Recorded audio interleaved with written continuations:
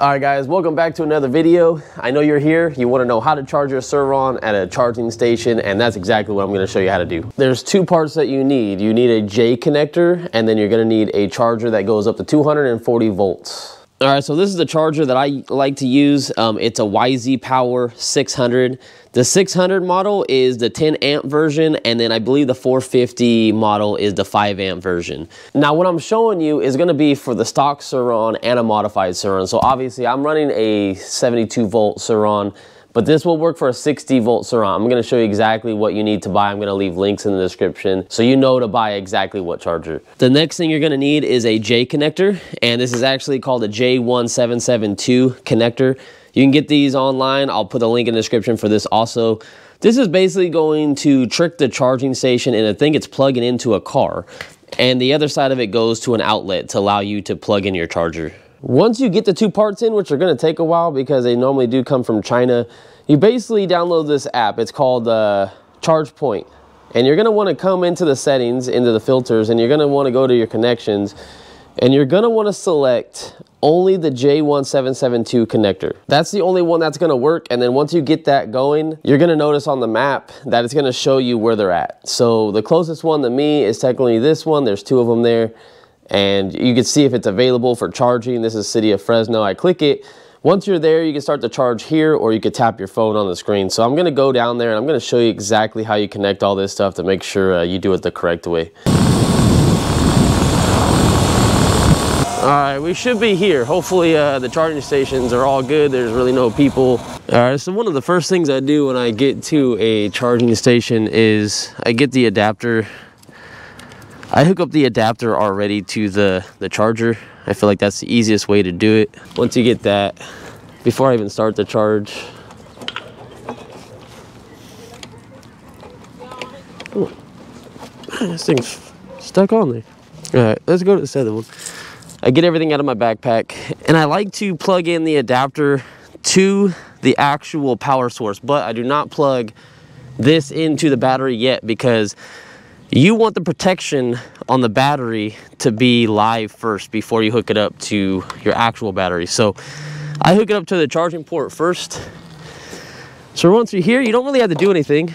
You just gotta pop it off. All right, so once you got that plugged in, I get out my phone, I go into the Chargepoint app.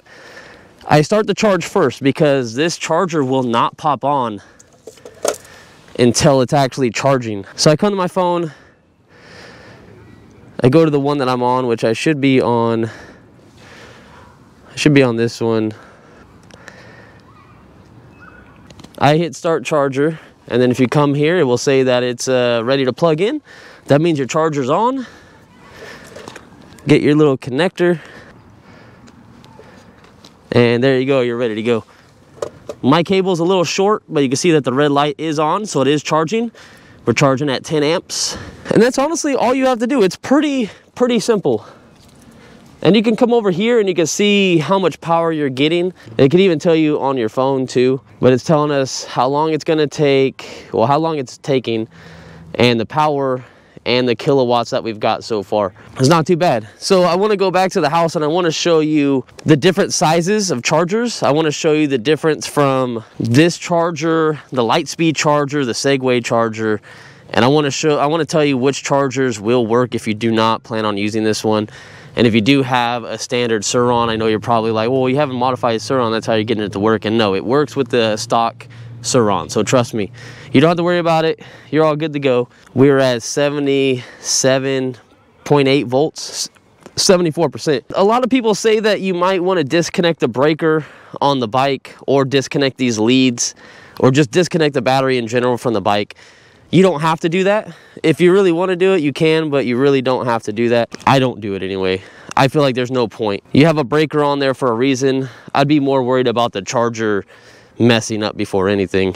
So far we've got 0.0292 kilowatts per hour. We've been here for 2.5 minutes. The first 30 seconds that we were here probably don't count because we didn't actually have it connected yet, because I like to start the charge, like I said, plug in the charger and make sure the charger's on with all the safety features of protection in there before you do anything. So we've got 2 cents that we paid for so far in about 5 minutes. It might be about 3 cents soon. But we got 0.0644 kilowatts an hour. We're charging at 0.8 kilowatts. And then if you just ever want to stop it, I believe you can stop it from here. This tells you all the information, what's going on. But I go onto my phone. I feel like that's the easiest way. I just come here and I don't disconnect anything yet, and I just come to stop. I hit the stop button, it contacts the station. As soon as it says stopped, then you can safely like disconnect this so you don't mess up your charger.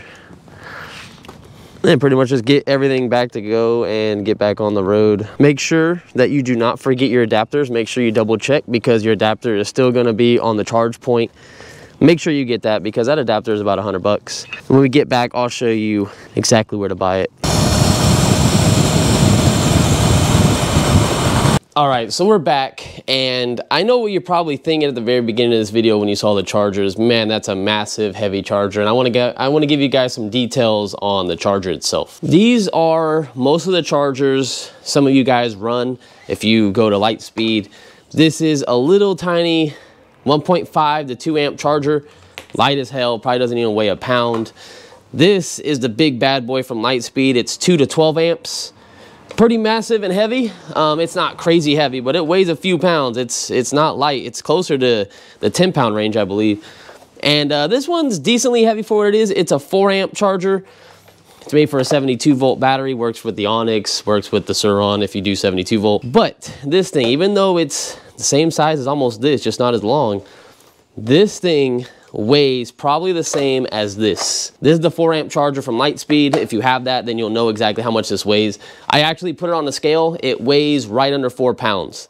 So that is nothing to be carrying in your backpack. That's cool to me. Like, I was hoping I wasn't gonna get a 10 amp charger that was like 10 pounds, and it's not. The main thing I have to let you guys know, and I can't stress this enough, is that the main thing you need is a J connector, which the link is in the description. Just order that exact one. It will go to an outlet. You can basically plug anything you want into that outlet, as long as it's 240 volts. When I leave the link in the description for the charger, you're gonna notice that it's gonna have a bunch of different options. So depending on where you're at, if you're in the USA, then you're gonna select US plug and checkout. And then if you're using XT60s, which my SURRON uses, and I could show you right here, these are XT60 connectors. You take that little connector off, that's what that is.